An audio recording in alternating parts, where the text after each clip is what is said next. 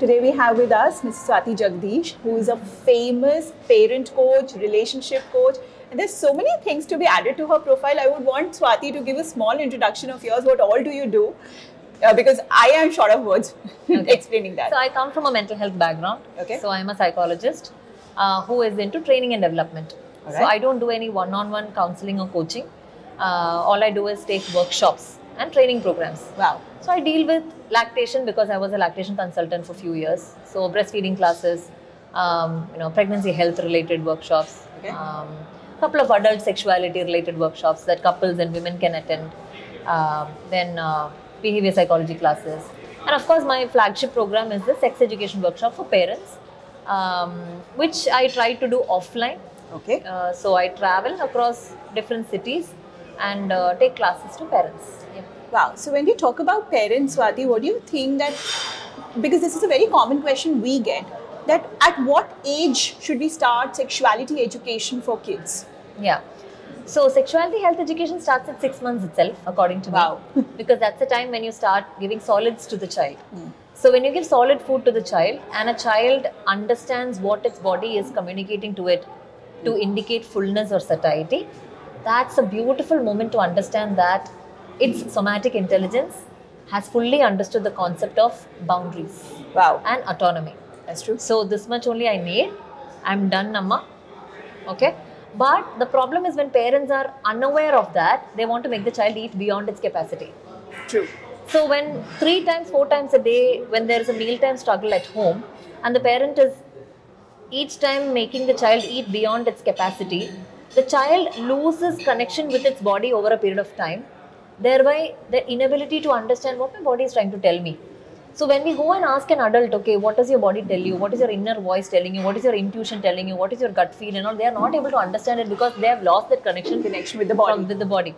So concepts such as consent or boundaries or body autonomy can be understood at 6 months itself if the parent is aware of it.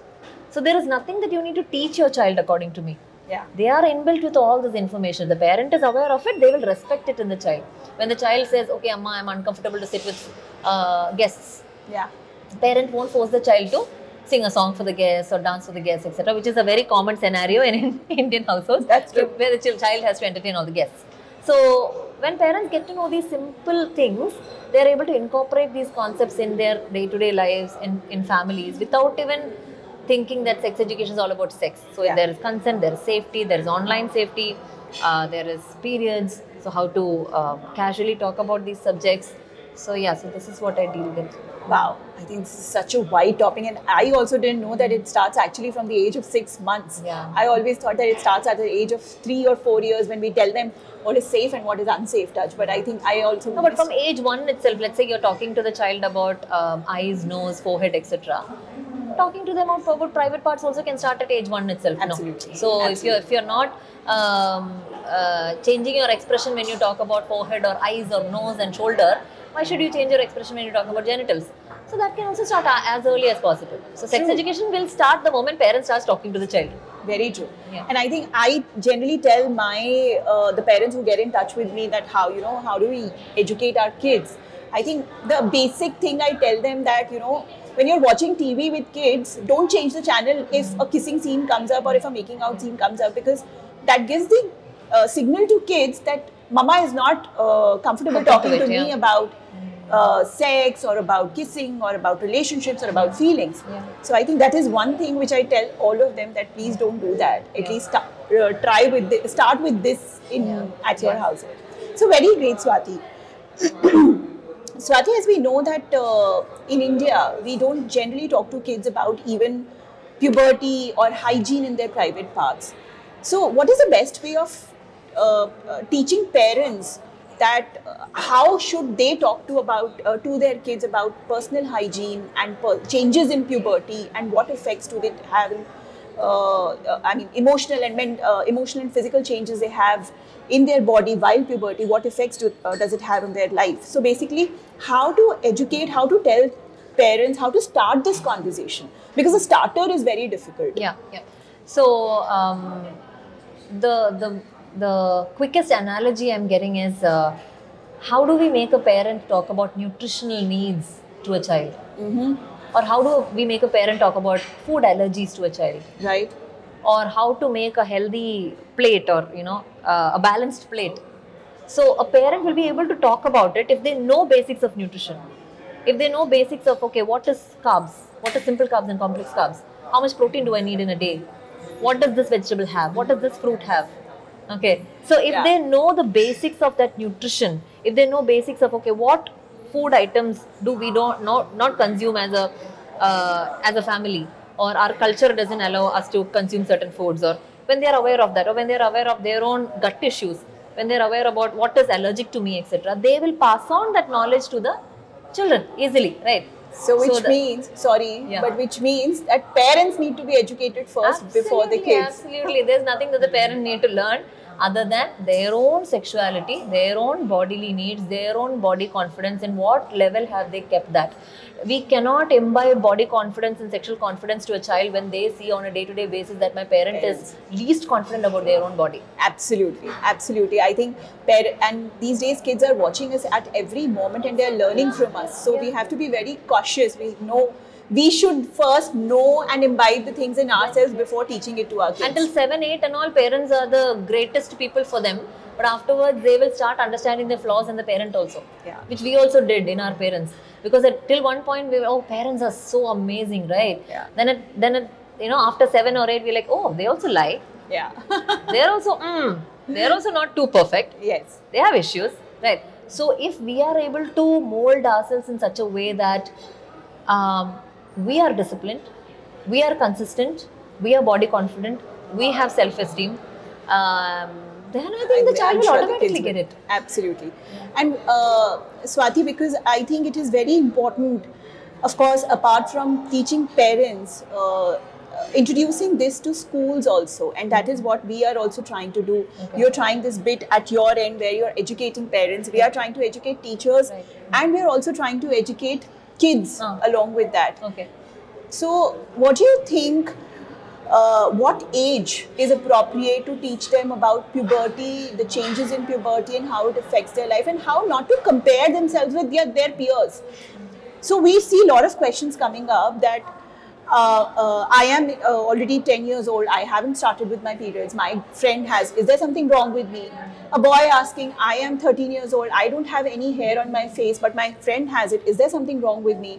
So what is the right age of telling them that everything is normal and everybody has their own pace of growing up? I think puberty education can start from 11, 12 onwards. That's what I feel. Because again, I am a big proponent of the parent itself talking about it. So maybe that's why. But yeah, in schools, if something organized is happening, that nothing better than that. Because parents are 100% collecting every parent and educating them is not possible. But going through schools is more organized in our country. At least school, so many kids are educated at the same time. So I think 11, 12 might be the right time to talk about it. Again, these self-esteem issues preteens, teens are 100% going to have. So constant reassurances are needed. Even if they go through a sex education content also, even if the teachers are trained on all these things, let's say there is a social issue that is happening. A teacher can take the last 10 minutes in a class to talk about that.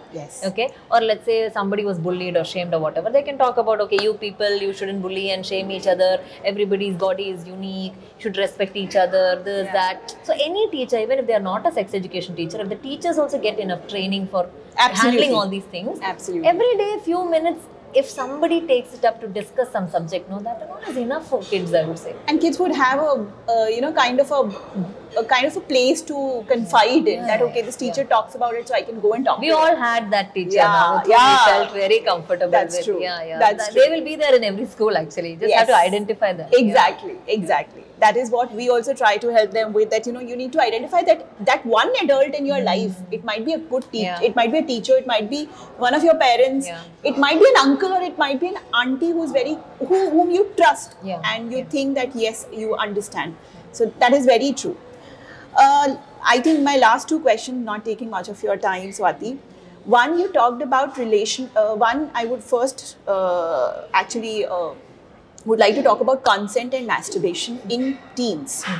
So these days, teens come up with a lot of questions that, ma'am, if I have they talk to their teachers and teachers come up to us that how do we answer that? That I have a feeling for a boy, or the boy says, I have a feeling for a girl. Is that wrong, right? How do I handle that?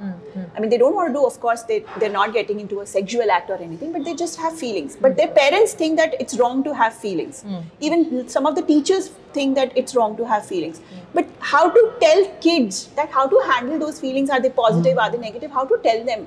How to answer this question of kids? Yeah. So the biggest question is, whose value systems are we trying to imbibe into these children? Right? Is it a teacher's value systems, parents' value systems, or are we creating a different set of value systems to the child? Yeah. All that an external party can do is give facts, data, information, science, description about something. But value system, mostly it comes within the family, or if the teenager has other sources to build their value systems, let's say movies and Netflix series and other seniors and their peer group and social media and influencers and like that, then they will change their value systems immediately. So whatever they are taught with at home, let's say their parents and teachers are against teenagers having relationships and they're like, no, you shouldn't, girls and boys shouldn't talk to each other, blah blah blah and all that. If Netflix series that they're watching, in which all 15-year-olds and 16-year-olds are all dating each other and all that, that will be probably the value system that they are going to get, because they're more comfortable with that. They think that, okay, I am having feelings and they are also doing it, that there's something which is not wrong probably. See, it's not about the information according to me. It's about how well they connect with somebody and how well they resonate with somebody. Yeah. We are all, we need that resonate. See, I need to connect with you, to actually listen to what this woman has to tell me. I have to connect with you. Absolutely. So if the adults around the teenagers or preteens, if they can connect with those teenagers, they will listen to them. They will want to listen to them at least. Yes. So me telling my child something, how will I make sure that she is going to follow my value system? I cannot make sure. But what I can be sure of is, are we a connected parent and child? Yes. So at least my child will want to listen to me. So when parents come for my classes, first question I ask is, does your child like you? Wow. Forget about whether they will listen to you. Do they like you? As a person, do they like you? Yeah. Do they have the basic respect to you? Then nothing you say will be a gyan or advice or anything. It will be just an opinion or a suggestion or this is some information that I've got. I'd like to share it with you. Please do your own. So when we are treating children or teenagers as autonomous beings, they like it. Yes. Nobody wants to be lectured. Yeah. So I think we need to give them respect that they also have a voice. Yes, mutual respect. Yeah. Very true.